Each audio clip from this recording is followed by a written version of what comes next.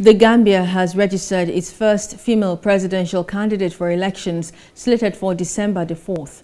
Mary Sok appeared at the election house in the company of two others, hoping to become the country's first female president.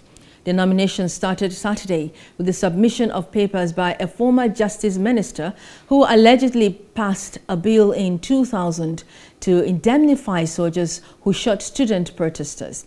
The third nominated candidate was an educator who established Jollof Tutors, an information technology training college.